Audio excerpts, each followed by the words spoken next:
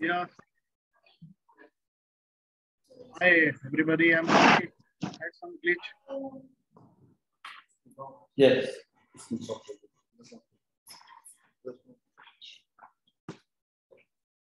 Shall I speak? Hi, Ranjan. Hello, sir. Yeah. Wonderful to see you after a long time. Great to see you. Yes. Still young. Yeah. Working 14 hours per day. I know. You must be. I know you. Yeah, I'm wearing two hats. Yeah. Pre-lunch, I'm a scientist. And post-lunch, I'm a bureaucrat. It is a tough job, switching over from one hat to another. Yeah, I think today is very busy day for all of us. Yeah. Thank you. Different world. There are a small number of people who are more busy after retirement. Professor Ghosh is one of them. He was less in the job. Yeah, I become more busy after my retirement. After from retirement. University. Earlier, I was a teacher and scientist only. So they were, related jobs. Okay, great. Different places and for different jobs. Yeah. But it's okay. Physically and mentally, I have decided that I'll continue working. Yeah. And that's what I'm okay, health-wise and brain-wise still. No, we should all be fine and working for the cause. Yeah. You are also studying brain.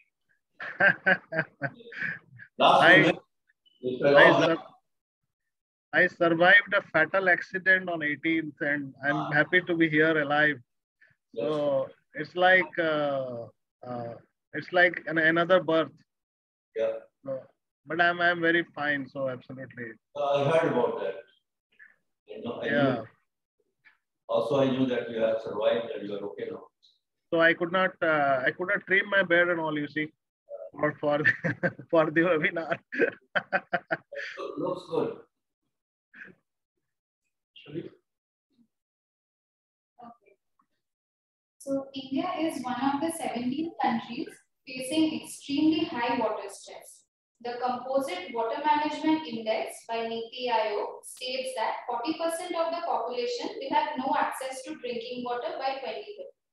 So what will the groundwater reliant population do when the aquifers can no longer be used? Very good afternoon to everyone. I am Ranjan Ghosh, Program Officer at the Center for Studies on Environment and Climate at the Asian Development Research Institute. I will be your host today, taking you through the program. So before we begin, I wish each one of you a very happy International Water Day. To give momentum to this auspicious day, we have organized two special lectures by two eminent speakers on the UN theme of 2022, that is groundwater, making the invisible visible. Kindly note, the participants can put down their questions in the chat box and the speakers shall address them post their lectures. Taking it ahead, may I now request Professor Ghosh, Member Secretary, Asian Development Research Institute, to kindly deliver the welcome address. Thank you, Devupa. It's my daily pleasure to welcome you all to this webinar that organized special lectures to celebrate International Water Day. I'm not an expert on this subject. I happen to be an economist, but I know very well the kind of pressure that the economy is already facing because of the water problem issues, challenges. I come from a district in West Bengal, which is not a Gangetic plain. It's one of those plateau regions of the Western Europe. And I remember in small town, there were as many as 10 big ponds, which used to serve enormous to the residents of the town. Very recently, I have been there to my town, and only 3 of them are surviving, and the 7 have disappeared, and making it extremely difficult for the people in my small town, difficult life for them. If that is the position in my hometown, I can well imagine the kind of problems people are facing all over, especially the plateau region of India. And this morning, I only heard from Professor Ghosh This is not only the plateau region of India. Even in the Gangetic plain, we have the problem of lack of water resources, including surface as well as subsurface water.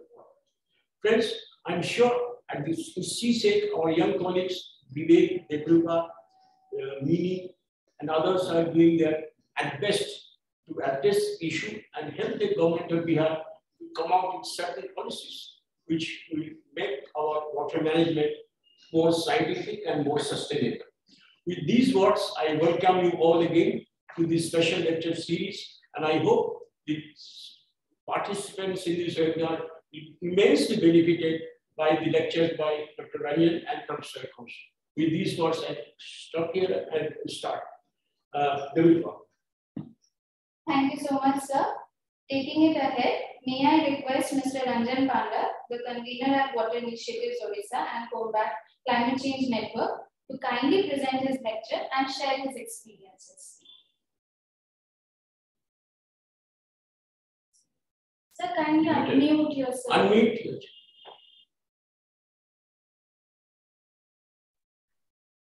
Yeah. Yeah.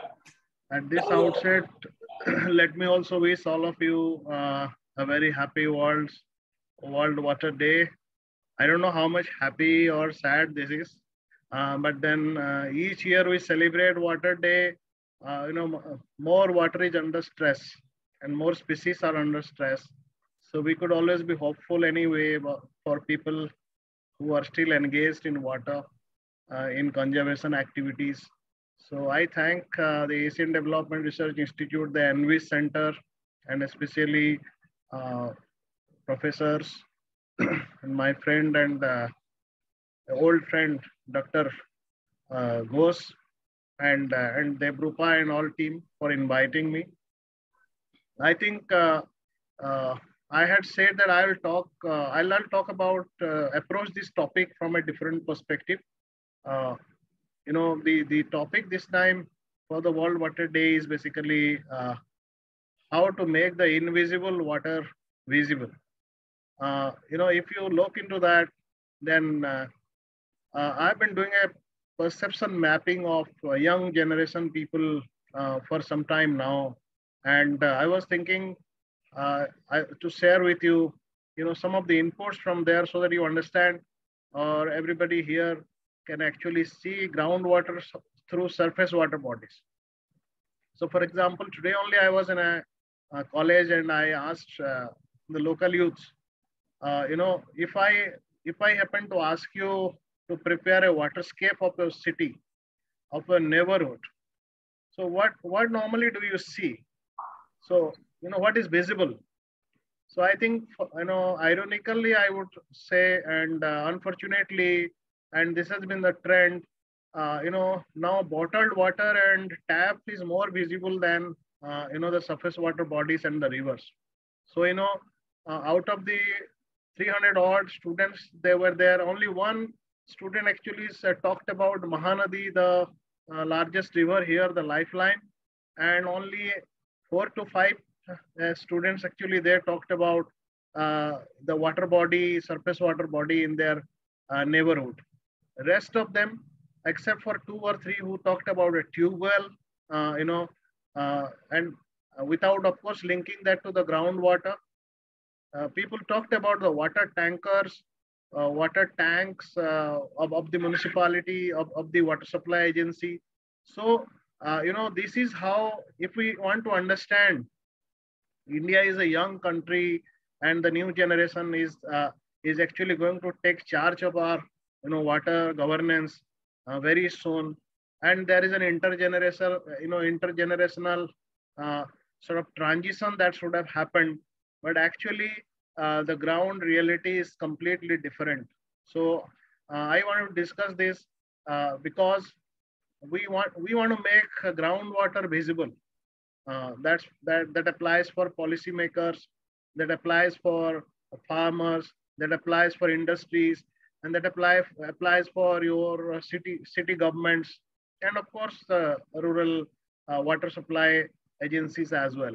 So, but then the surface water body that does a lot of service to recharge groundwater is also not visible. So it's visible. How? It's visible as a dumping yard. It's visible as a garbage pit. It's visible as a market yard. It's visible as a apartment.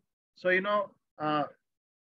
the kind of climate change impacts that we see now, we don't realize that the groundwater recharging ability of surface water bodies.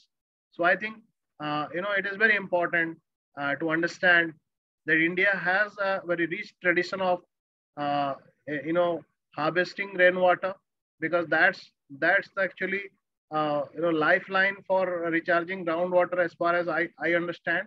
And we don't and we forget the carriers. We forget the carriers. We want to make groundwater visible, which is in fact, Ashokji will say how contaminated and how stressed that is already. India, in fact, is the largest user of groundwater.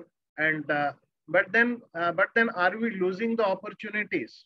Are we losing the opportunities that we have in our own resources, in our own traditional knowledge systems? So I think that's the reason I preferred to talk on this topic today. So thank you so much.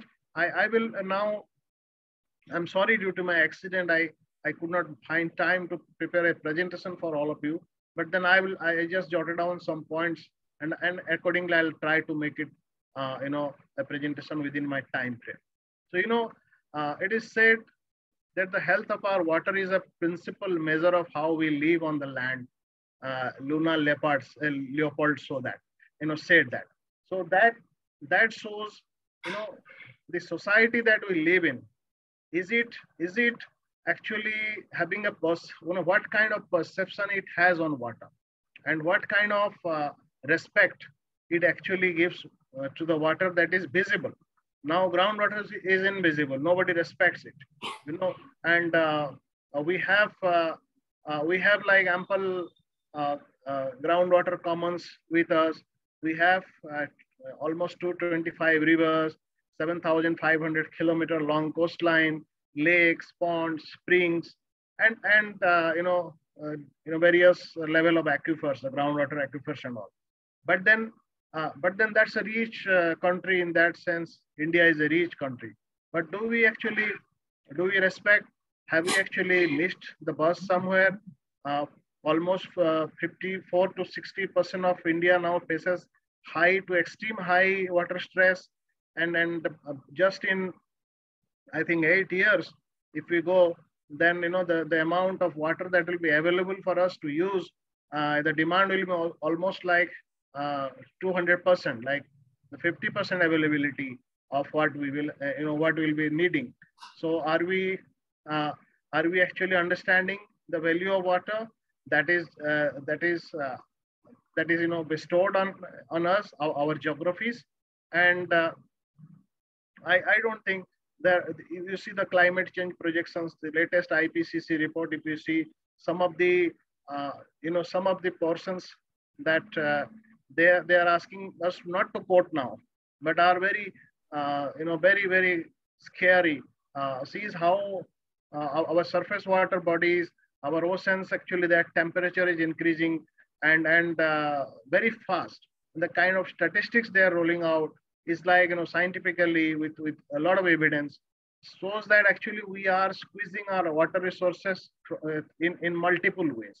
We're not only destroying them, we're not only encroaching upon them, but we are actually making the diversity, making the biodiversity, making the surrounding of those such concretized. So, wherever even we are reviving water bodies, we are reviving them with so much of gray infrastructure around that, the kind of temperature that we are creating around them is further destroying, further creating. So lakes and water bodies temperature is also, like, now we have a lot of evidences, segregated evidences on how much temperature rise is happening in the sea, how much temperature rise is happening in the lakes, how many lakes are actually suffering from quality and quantity issues, and how so looking at all that, are we actually going to be in a soup? Are we going to be facing the sixth mass extinction? I'm very sure yes. So I think that, linking local water, linking groundwater, or linking surface water has to do with the kind of food we are eating, the kind of food production we are confronted with, food production challenges, the kind of water supply challenges we are, confronted with. So we have to actually link that to everything. So the perception battle, are our water bodies losing the perception battle, especially of the current generation people? I have seen yes. So they are no more in their perception. As you can see, the waterscape is actually getting squeezed into bottles, taps. It's good that we are providing water at those steps, but that we should also have enough education, enough awareness. The Jal Jeevan Mission and everything is in fact trying to do a lot of rejuvenation, recharging, and trying to raise awareness, and other programs are there. But so far we see this is not enough, and we have lost something very, very critical, very crucial, and very important in the line, and that is the knowledge of Indian societies, Indian communities, that we had to actually understand rainwater harvesting in their local geographies. So I think that is exactly where we have to now understand. But let us go into a bit of statistics on how much actually pollution we have, just a bit. For example, we have already 70% of all our surface water sources are now polluted. I'm not going to encroachment in, by several factors. And we only treat somewhere around 30% of our sewage. And so half of the groundwater reserves are, contaminated in this country, causing diseases, death, and whatnot. So many sources that we are dependent on for our drinking water and other purposes are actually very much contaminated. So who else can then Ashokji can actually say about that? So so that is where the question lies. So are we respecting the water body? Are we have we destroyed them more than enough? Is there a chance to revive? I'm very hopeful. I think only thing is that we need to be very willing. We need to be actually working with all across the society, and most importantly, something that I have been saying for the last few years is with the youth. The youth have to actually now understand the value of water, because they don't have their knowledge on water is actually getting, unless and otherwise someone is involved in a technical education or on trying, in some kind of initiatives. Overall, I see there is a degradation of value, perception on values of water. So on water, the understanding is getting completely, shrinking completely. So that is a danger we have to work out, and we have to be hopeful, but we have to be very much, into the job and try to engage youth in respecting water, in understanding the waterscapes much better. And what else then, your surface water bodies can actually teach them the importance of water, and in not only harvesting rainwater, in not only combating climate change through absorbing more flood waters, and in providing all other ecological services, but also in recharging groundwater. So that perception, I think, is one of the toughest tasks, but very important task that we need to now carry on. So India, for example, if we look into the geographies of India, then we have like 16 different ecological regions.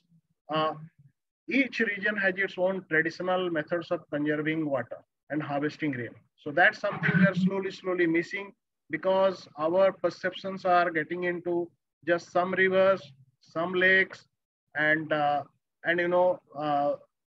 taps and bottles. So that's exactly what I'm trying to say and emphasizing again and again, that we are losing something. India is known for its diversity, ecologically, socioculturally, economically, we should not forget that. We should not actually lose sight of the importance of all this. And once we do that, I think we'll be losing a big opportunity. Just everybody cannot talk about one kind of water solution. Each region cannot actually find one type of water solution. That's not the answer. So people have their own relationships, their own understanding on rainfall, and they have their own traditions on harvesting water. And that's exactly is also one of the best methods to actually combat climate change in this country, because water cycle, as we all know, is the most impacted thing due to climate change. And water is where the most of the adaptation action has also to be taken. So I think that is where we need to work on this. And just I'll give you some glimpse of how India is, how rich and what kind of water traditions are there. So you have, different kind of structures. They're called the Baulis in Rajasthan. They're called, Katas, Bans, Mudas in Odisha, several parts of Odisha in Central Highlands. Then you have,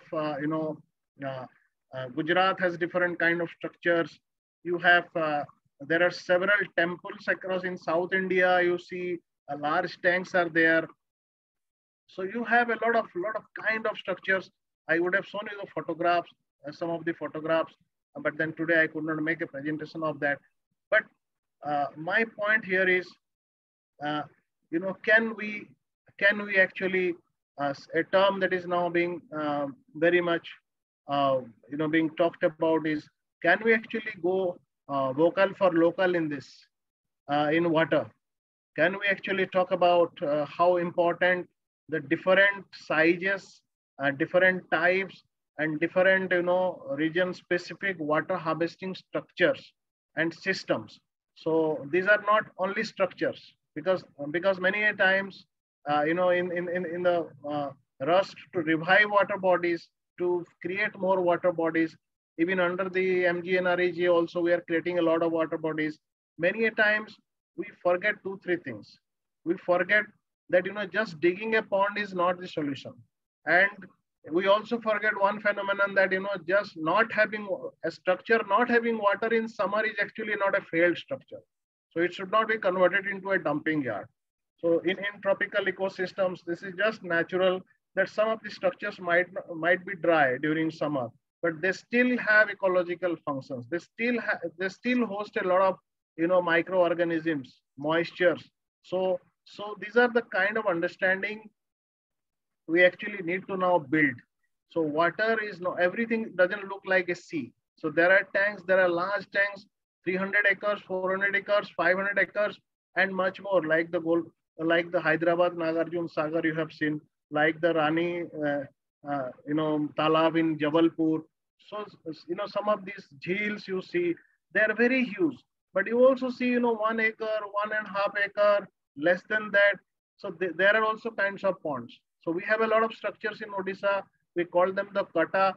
Many of them have also been, transformed into minor irrigation projects because they are huge. Their water holding capacity is much more than the normal water bodies, the small water bodies. But everything geographically, everywhere, like in the step wells, for example, in Rajasthan. So everywhere they have their own local geoecological significance, and they have been built with traditional knowledge. A lot of science was there in tradition as well, and we have stopped in a way respecting those. Many a times we were not, in fact, bringing up those knowledge back to be integrated in our plannings. So I think my point today is we should actually start thinking about that. We should involve these people. We should look around. Where are they? Who built those structures? What kind of histories actually where they are behind these structures? So what kind of geoecological specifications they had, and why one structure holds water in the same place, why the same kind of structure doesn't hold water in the same place. So this kind of understandings, it's not an engineering solution. The crux of my talk is water harvesting is not just an engineering solution. It's a socio-religious, ecological, geological, and solution. So one has to understand water through all these perspectives. One has to understand that we cannot have, we cannot recharge our groundwater. We cannot create water security. We cannot combat, fight against climate change just by, large irrigation structures, dams, and, kind of other engineering solutions. We have to go the natural way. We have to go the traditional way in many places. Wherever success, many initiatives have been taken. New intelligence, knowledge, technology have been embedded with traditional knowledge. I think a lot of success has happened. We have ourselves done a lot of such initiatives in Odisha, and in many villages, besides ensuring water security, we have ensured food security. We have ensured that migration has reversed, distressed migration, and kind of these kind of efforts have been happening throughout the country. So my my suggestion is we should involve local people. We should map again the kind of traditional knowledge people have.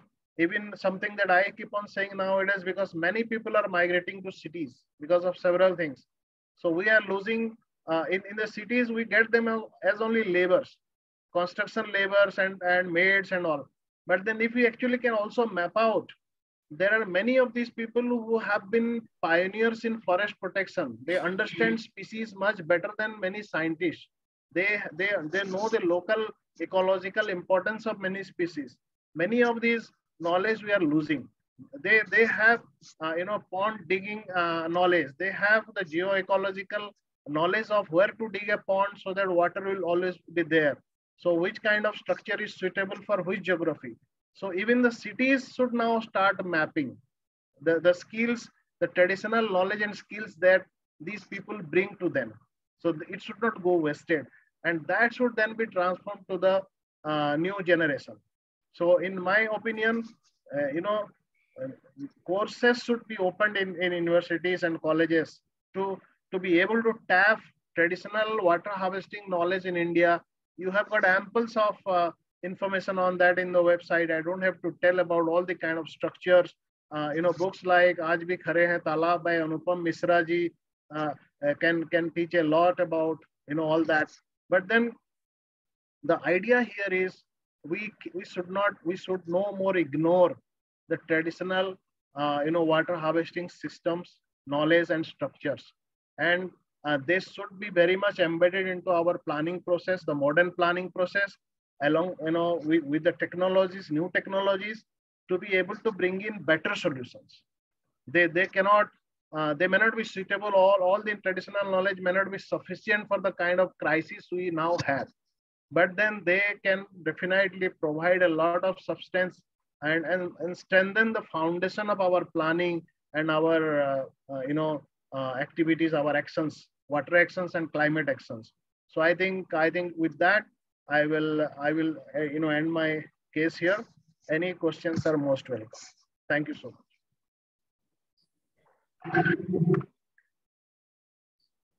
Thank you so much, sir, for really helping us understand how diverse our subcontinent is and how in the present day we really need to think about the traditional water management practices, region specific, like you mentioned. Thank you so much for sharing your experiences. So for the next lecture, may I now request Professor Ashok Kumar Ghosh, Chairman of Bihar Pollution Control Board, Department of Environment, Forest and Climate Change, Government of Bihar, to please take this.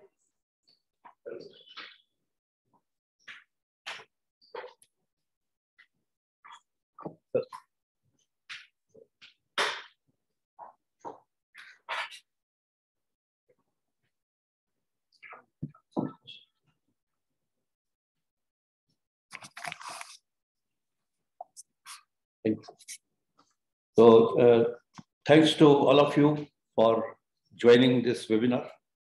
Thanks to Ghosh for inviting us here. And also it's wonderful to see my old friend Ranjan after a long time, of course, in the virtual world. Already the background has been set by Ranjanji about the importance of the traditional water management systems and the problems that we are going to face. My focus will be slightly different from his focus because I'm working on water quality almost now more than 25 years. And when I saw the title of the this year's theme, World Water Day theme, groundwater making invisible visible. So it is very close to my heart because most of the work that I've done is related to groundwater. And when you see the groundwater through your naked eyes, it looks very clean, very pristine, and no harm, nothing harmful appears in that. But if you go deep, you get many things that are hidden. And since my career in water management, I'm trying to highlight that what is hidden in the groundwater that you cannot see, but how harmful they can be.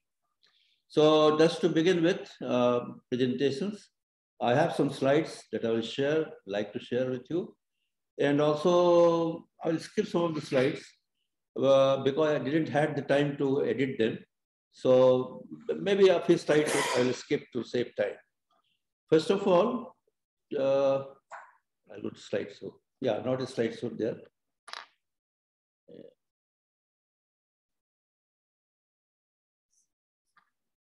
Yeah. So this is the first slide before you, regarding which Ranjanji also highlighted. According to Population Action International, more than 2.8 billion people in 48 countries will face water stress or scarcity condition by 2025. We are already in 2022.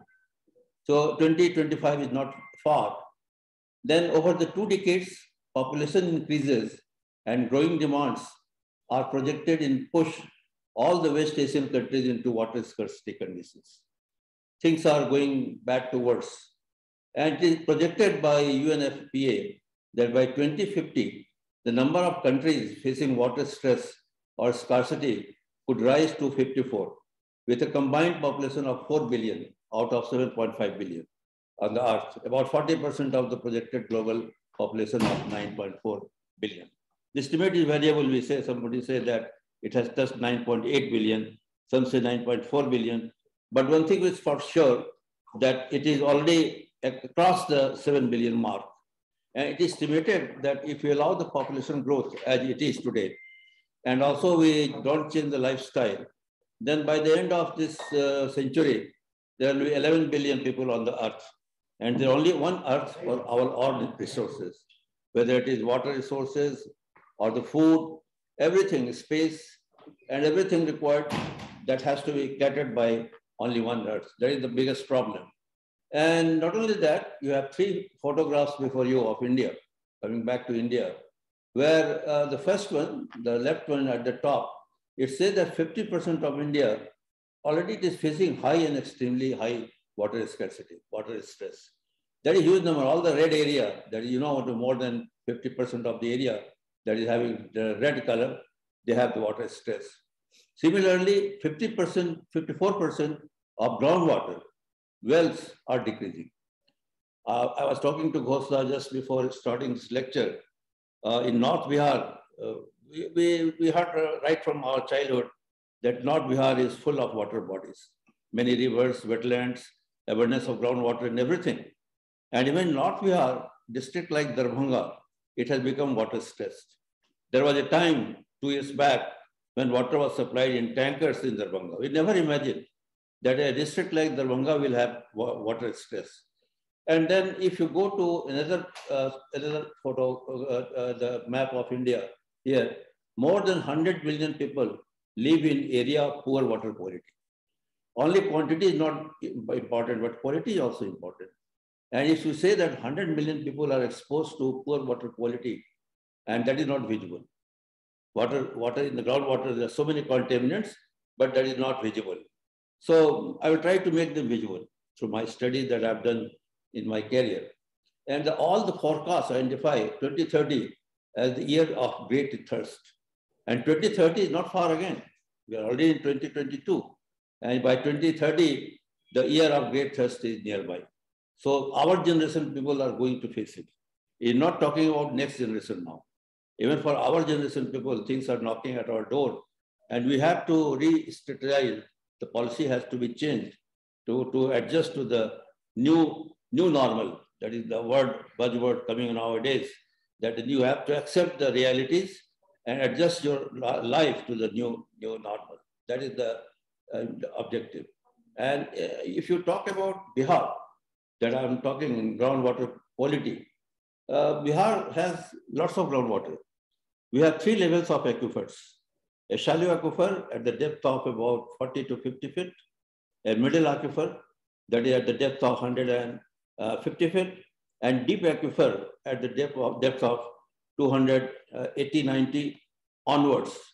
So we have abundance of water. But side by side, all through Bihar, we have all sort of quality problems. You talk of any problem and we have it. Whether you talk about arsenic, nitrate, fluoride, iron, manganese, pesticide, emerging organic contaminants, microplastics, and even uranium. We have published a paper recently. Earlier it was thought that uranium is not in Bihar, but now it is confirmed through our studies in collaboration with University of Manchester.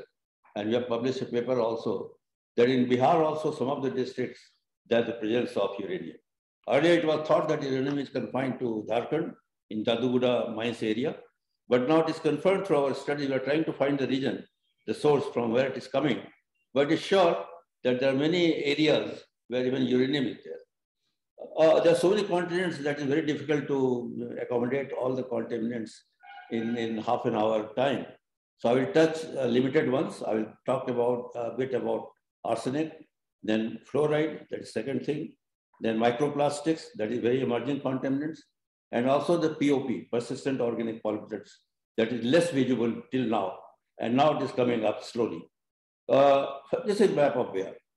If you see the Bihar map, all the areas, they're either green or orange or whatever, everywhere there's some problem is there.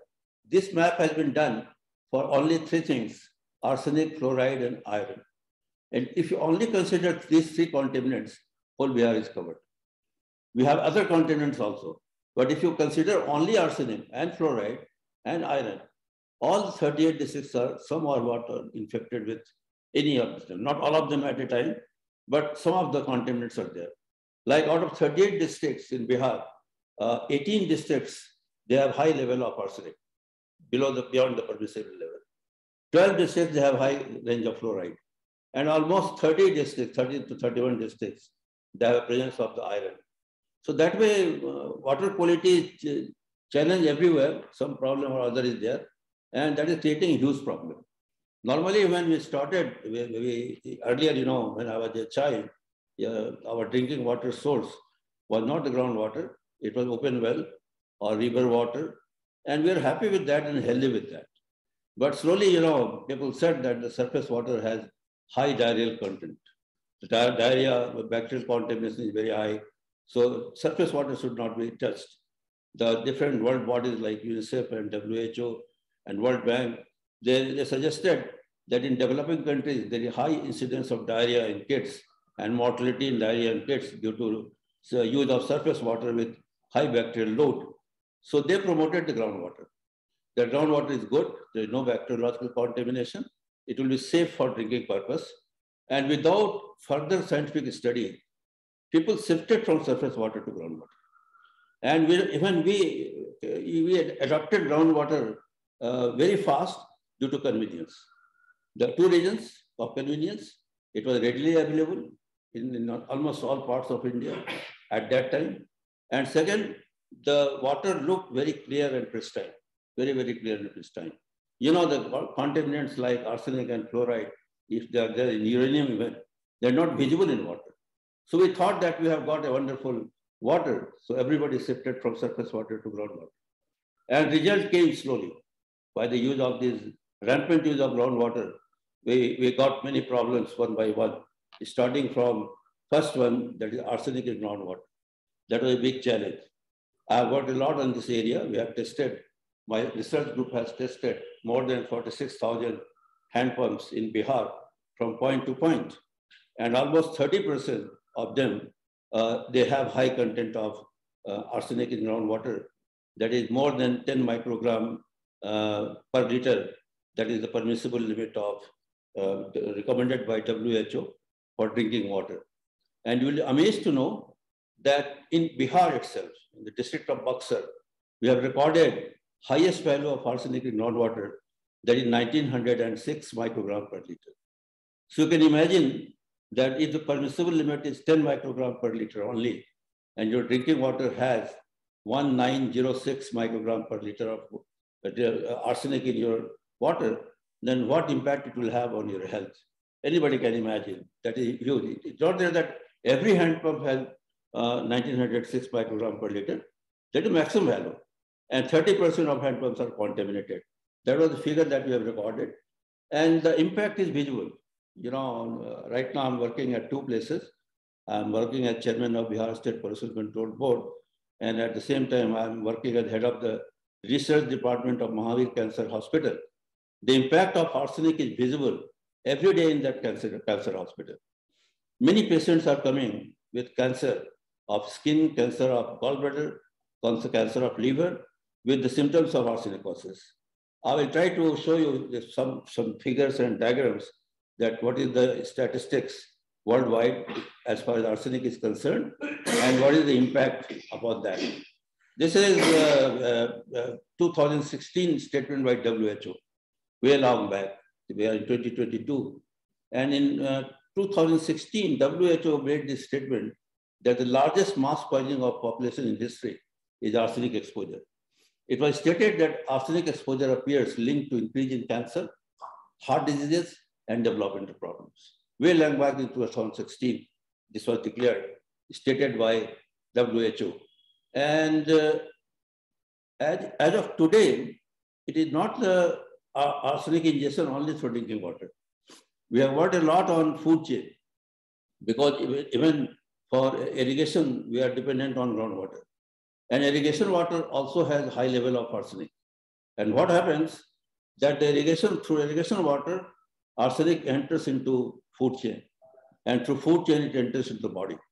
So if you're drinking water with arsenic and eating food with arsenic, your disease burden is high, and you are exposed to very high level of threat as far as your health is concerned. And this is worldwide distribution. Don't think that this problem is confined to only India and Bangladesh. If you see brown or deep brown area along the globe, whether it is India or Africa, China, USA, Australia, all of them, Africa even, all continents have some problem related with arsenic in groundwater. It is a huge problem. And if you see some data, that is mind-boggling. Just for your reference, if you see the second bullet, arsenic contamination of groundwater is one of the most serious environmental health disaster occurred in India. And see the figure. Out of estimated 10 million arsenic exposed population, nearly 1 million are showing various forms of clinical infestations, including cancer. I was talking about my hospital.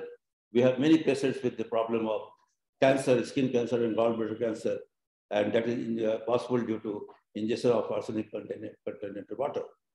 And Bangladesh is also affected, and there are 35 million to 77 million people in Bangladesh. They could be at risk of drinking water with unsafe level of arsenic. And even Pakistan, a recent study suggests Pakistan might be grappling with own arsenic emergency with up to 60 million people exposed to contaminated water. Very huge number for one country, a small country like Pakistan. And in 2019, WHO estimated that worldwide 220 million people, see the number, worldwide 220 million people are exposed to concentrations exceeding the WHO limit. And most of them live in Bangladesh, India, Vietnam, and Nepal. The worst affected countries are India, Bangladesh, and even Pakistan. Nepal is comparatively less. That these three countries, they are high on the map. And if you talk about Bihar, if you come to Bihar scenario, if you see Bihar scenario, this is the map prepared by my research group, where we have 38 districts and a total of 18 arsenic districts that are affected. And most of the affected districts are on the two sides of River Ganga, north side and the south side. And some of the districts in Terai area also, like East Champaran and West Champaran, and also Nepal. So these are the scenario as far as Bihar and world is concerned with reference to arsenic. We have completed a research paper recently, Indo-UK research project, in which we have established that arsenic has entered in food chain already. And at least we have confirmed that in raw rice, in cooked rice, in water, in whole wheat, in potato, wheat flour. We have tested all of them in the different parts of Bihar. And we have confirmed that the level of arsenic has increased even in the rice, in the wheat and potato, that is common food. So if you are drinking this water, the water with high arsenic like 156 microgram per liter, and you are eating raw rice with 230 microgram, and also potato, and also wheat flour, so on and so forth, then disease burden will increase. So we have submitted this report to Bihar government also to rethink about the irrigation pattern, irrigation mechanism. We have to shift from groundwater to surface water, because till now the river waters, they don't have arsenic. The open well water, they don't have arsenic. So somewhere we have to revive the traditional irrigation system, that is Ahar pen system that was prevalent in Bihar, where the surface water can be channelized, and that surface water won't have arsenic load that can enter into food chain. So double problem is there. The food is one problem, water is another problem, and they're all aggravating. So that has to be reviewed, and policies has to be changed. Yeah, that has to be changed. And if you talk about health, I won't discuss much. Often people ask me that what arsenic can do. And my answer is that better you ask what arsenic cannot do. If you see the human body from top head to toes, all areas are affected. Mental retardedness is there, lung, COPD, cancer, that is possible. GI tract indigestion and cancer. In skin hyperkeratosis, in eyes irritation and pterygium, nerve peripheral neuropathy, liver cancer, kidney and urinary and bladder cancer, and reduced sperm count leading to infertility. So you can imagine how much disturbance it can do in your body, how much impact it can have in your body as far as metabolism is concerned.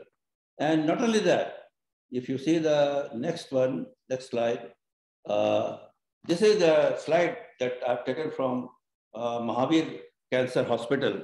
That is the data related to number of patients in one hospital. And if you see the graphs, starting from 1998 to 2017, we have to update it by 2022. The number of cancer patients is increasing year by year.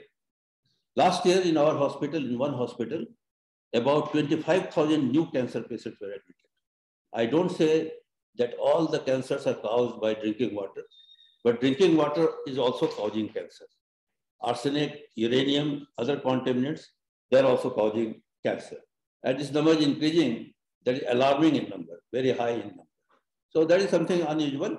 And we are taking even the samples of different parts of the body, arsenic in water. We have found a correlation.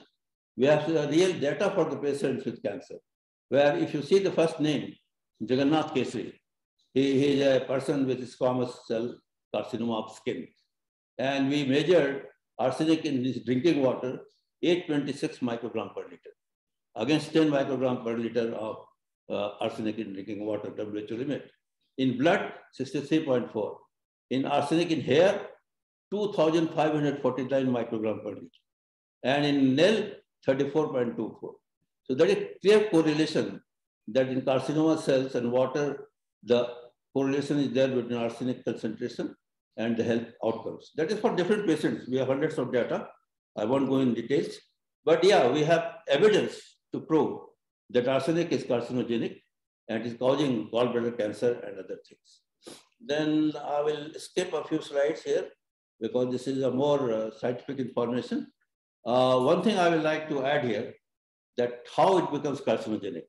Actually, when it enters in your body through the effect of metabolic activity inside the body through enzyme system, arsenic is modified in organic forms like methyl ethyl arsenous acid, dimethyl arsenous acid, and also trimethyl methyl arsine, DMA and TMA. And these chemicals that they produce, they modify the DNA for giving wrong signals. And by modifying the DNA, the cells become cancerous. So they target it. So now it is confirmed that what is the route through which this works and how the arsenic is caused. And some genes have been also identified. Already 2 genes have been confirmed that we are studying, ABCB4 and ABCB1 gene. These genes are attacked by arsenic, and through that attack, the cells become carcinogenic and causes cancer. There are a few symptoms. I will skip fast because it's not very good to look at them. It is very adverse impact as far as arsenic is there. Whatever photographs you see here, they're all due to ingestion of arsenic containing water and food. And it is very torturous because there is no medicine till now for curing these problems. Only cure is that you drink arsenic safe water and eat food rich in vitamins, green fruits and milk and eggs. But there's no medicine worldwide to cure these issues, these problems that you can see in the photographs, vividly described in all these photographs. There are the real photographs of patients coming to our hospital. They all have cancer and also the symptoms of arsenicosis, and that is very heart-wrenching. So that is what the story of the arsenic. Coming to the fluoride, that is another issue. In Bihar, North Bihar area and the Gangetic Plain area, they have arsenic problem. And if you go towards Jharkhand, in the hard rock area, there's no arsenic. But it not means that the water is safe. There's a problem of fluoride in that area. In the Nawada area, Gaya area, that is closer to Jharkhand border, we don't have arsenic problem, but we have fluoride problem. And again, this is the mark. You see the bottom area of Bihar that is close to the Jharkhand border, they all have the problem of fluoride. So they're distributed, among themselves. That you take some area, I take some area. Arsenic is the big brother with 18 districts, and fluoride is comparatively younger brother with only 11 districts that is having the prevalence of fluoride. And many districts like Gaya, Nawada, Rohtas, Katihar, Munger, Bhagalpur even, they all have problem of this high concentration of fluoride. So one problem or other is there. And fluoride is also impacting the health, particularly of children, through dental fluorosis, skeletal fluorosis, and non-skeletal fluorosis. I have some photographs with me of innocent children affected not by any disease, but affected by drinking water. You can see the legs of these 2 children. That is not caused due to, that is not they were not born with this problem. This was caused by the ingestion of the fluoride containing water. You see the whole range of small kids, they all have bent legs, not straight legs, if you see them minutely. And it's not fault of any bacteriological infection or viral infection. It is due to ingestion of arsenic containing, fluoride containing water. And see, all the boys, the young kids, they have deformities in the bone. And in later stages, they won't be able to walk even. And they will have the loss of livelihood. So these problems are again rampant as far as fluorosis is concerned. Many photographs are there impacting, even teeth is impacted and legs are impacted. All photographs, they say that they're caused by the problem of fluoride contamination in groundwater.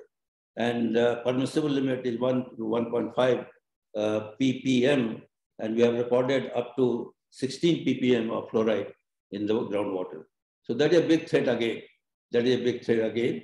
And not only these 2, if you move from these 2, the major ones, we have uranium in groundwater.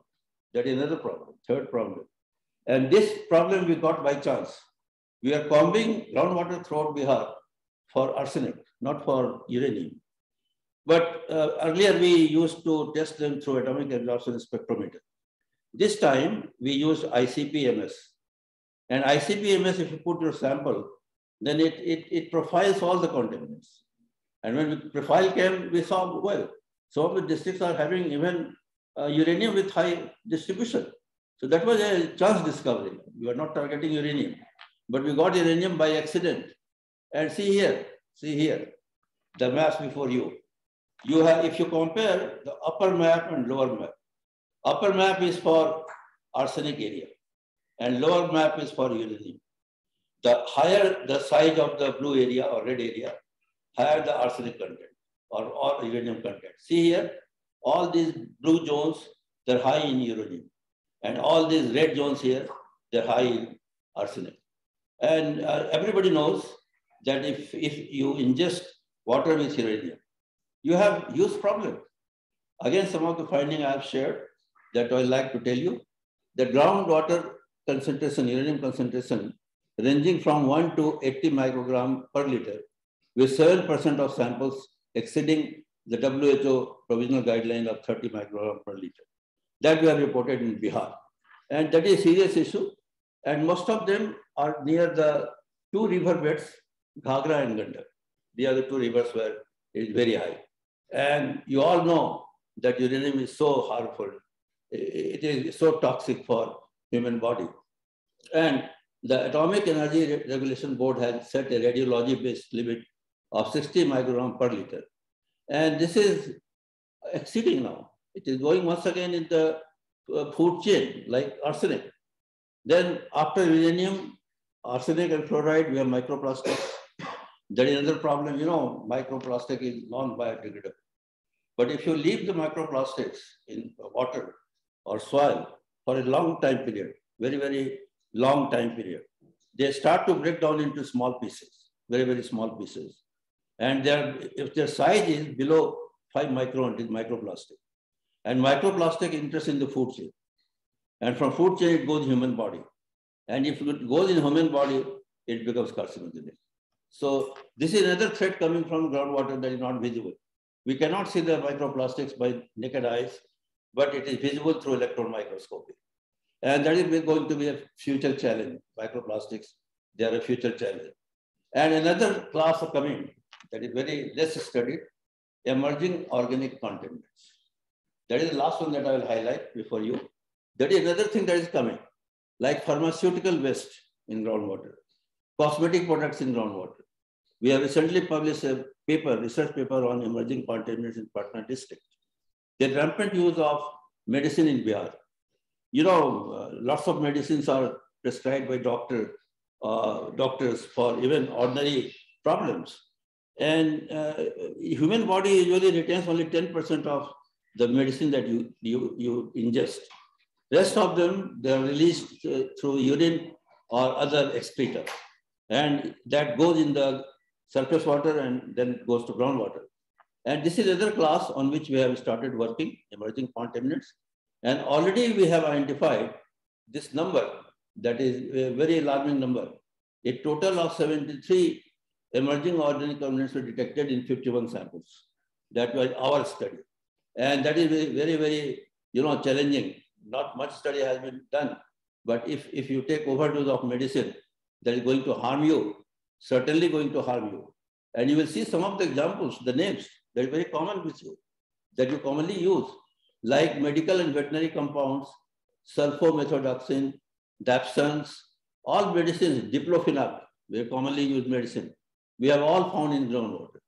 And if they're all in groundwater and you're a healthy person, and you're drinking with this medicine residues, you are again challenging your health. Your health will be impacted.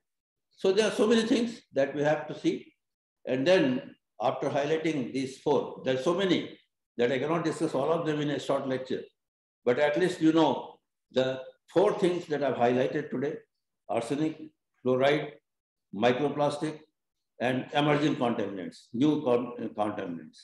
So what should be our priorities? To conclude, what should be our priorities? One will be control of indiscriminate groundwater uses.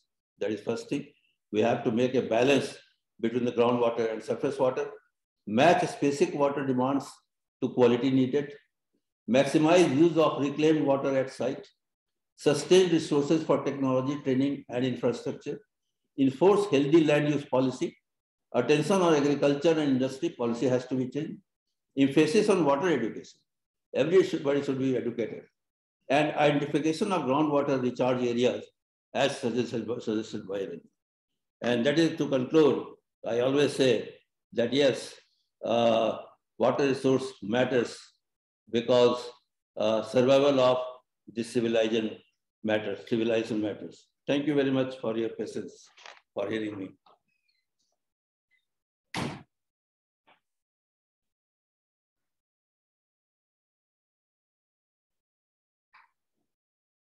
Okay. Yeah. So that was my presentation. Thank you for your patience for tolerating me, my lecture for such a long time. Yeah, I hand over to you.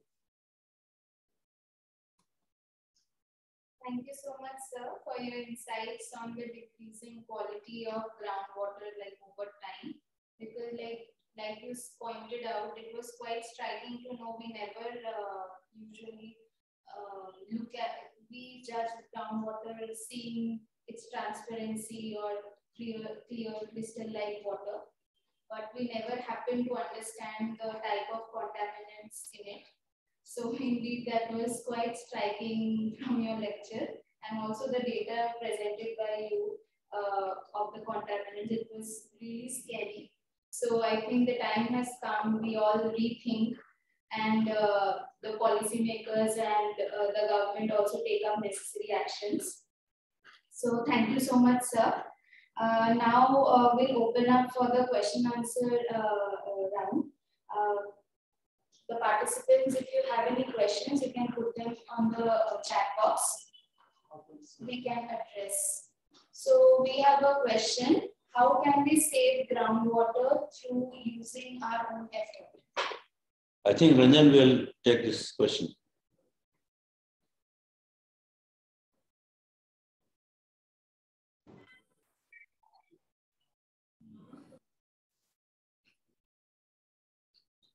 Yeah, Ranjan, you got the question? You are muted, Ranjan.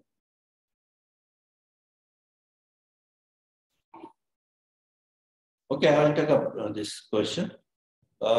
The best way to conserve the groundwater was suggested by Ranjan already in his talk, that we have to develop a mechanism for groundwater recharge at decentralized level.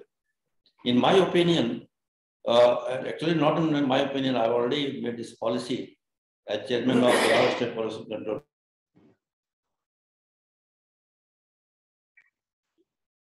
Audience is not there, I think. They're not connected.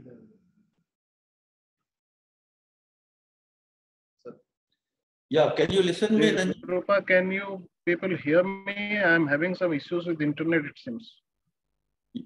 Yeah, I'm listening now. We are listening now. The question was about the, protecting the groundwater.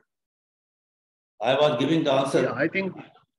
I think I missed it for some time. So I think, yeah, we have already highlighted this. There are basically several layers of intervention that requires at the moment. One is basically policy level intervention, as Professor Ghosh was saying, and I was also highlighting. So policy level, actually, the problem is India critically has we are having a lot of issues with the groundwater policies at the moment. So I think that needs to be sorted out, and then at the local level, as what was being said by Professor Ghosh, I think we need principles in almost all the water sets, and water recharging should be a part of the water use mapping. It should not be like you just go on using and you don't recharge. So that is one, and the use patterns should also be like equitably balanced between different sources. That is one. So the cycling process, in fact, can recharge. A lot of reuse and recycling, and then also can also be used. Then there is this new method of constructed wetlands and kind of other things. Natural water bodies should be protected, and they help a lot in recharging and sustaining groundwater resources. new technologies are also emerging. I'm not an expert on that, but I have been reading and trying to understand is that you have to do a lot of recycling and reusing, and also uh, a lot of that can be used in new constructed ecologies, wetlands and all. So there's a lot of issues, but at the end, I think for sustainability of any initiative, as I said, we need to involve the local communities. It's only not academics or not experts, but together, and the local communities also have a lot of knowledge on local resources, and in fact vast knowledge on that. So integrating their knowledge, their traditions into modern systems, modern technology and modern science is very important. So I think it's an integrated approach that we all need. Yeah, I agree with you, Ranjan. There are so many traditional knowledge available for managing the groundwater and surface water. I never say that you never consider any modern system. It is important to integrate the modern systems with the traditional system. The traditional systems may be upgraded by the use of new technology and new knowledge that we have got. But what we did, that we totally abandoned the traditional wisdom and we went for only groundwater exploitation. And that led to this crisis. We had a very good system of irrigation, a harp system, that only used the rainwater and surface water, never the groundwater. And in the whole Bihar, it was, a very well developed irrigation system. And that is why, despite scanty rain, irrigation was not disturbed a lot. But after tube well culture, a harp system was totally abandoned. And much of the harp system has been lost.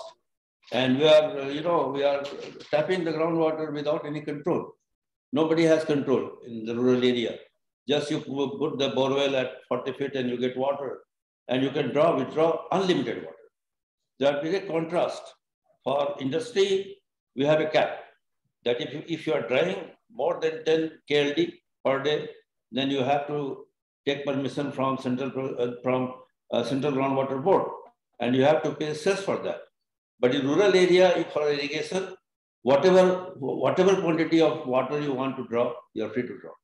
And I have seen that many agricultural fields near the river banks, they are being irrigated by groundwater. So that looks funny. The river water is available, but still the irrigation is dependent on that of the groundwater. The reason is our selfishness, our ease of living, going towards, because groundwater is readily available, and electricity, mostly free in the rural area. You just hook in the electric wire anywhere, and you can trap the energy and get the water. So this thing has to be regulated, and traditional systems should be modernized, and both of them should be amalgamated, and then find a local area-specific solution. That is my suggestion. Thank you. Yeah, I think, and to add to what Ashokji said, over dependence on groundwater, in example, on river sides, could actually impact the river base flow as well, because many rivers base flow is dependent on the local groundwater. Then, groundwater also helps, stabilizing the land subsistence in many of the coastal Odisha and deltaic areas. So overuse of groundwater in some of these areas actually causes land subsistence, subsistence, as well as a lot of salinity inclusion in water systems. So I think, as I said before, it has to be an integrated approach. One resource is not not dealing from other resource. So each system, each resource is a sort of an interlinked resource with the other, the entire ecosystem. So I think that in that way, we have to look for sustainable management of groundwater. Yeah. So got it? Not really said that there are questions as in Asian practice of water. You can, for that you can go on internet. You'll find the Asian practices of water. If you As Ranjan said already, that if you Google, you'll get lots of information about the traditional wisdom as far as water management is concerned. It's very easy nowadays to get the information about traditional water management systems. Then one more question is there. If we are living in a concretized place, how we can build water secure future in small? Yeah, that is a big problem, no doubt. And the problem is aggravated by vertical buildings. Earlier, you know, mostly the buildings in the town were constructed with single floor or 2 floors. And if a building had 2 floors, 2 families were living in an area of say 100 square meters. Today in 100 square meter, 8-story flats are there. And in place of 1 or 2 families, 20 families are living in there. And they're all withdrawing groundwater. So that is a big issue, and they say that we don't have any surface for plantation and so on. But one thing can be done that is mandatory now in Bihar, that if you build any multi-storied building, you have to make the provision for roof water, rainwater recharge through the builder itself. That is one thing. And we should desist from high-rise buildings, in my opinion. Although the land is also scarce, but high-rise buildings, they put lots of pressure on the groundwater. So if you ask me that what is the solution for the cities with lots of concrete jungle, I don't find a solution. The only solution is that for future, never go for this type of urban planning. The government has to come with some policy restricting the height of the building and also the distance between 2 buildings. All the rules are there, but they are not being implemented in total. So in the rules, the building rules, bylaws, they are applied. The further spread of concrete jungle can be blocked. But whatever concrete jungle is there, the only solution is there to put rainwater harvesting in it. Yeah. Done. Yeah, so we can conclude, I think.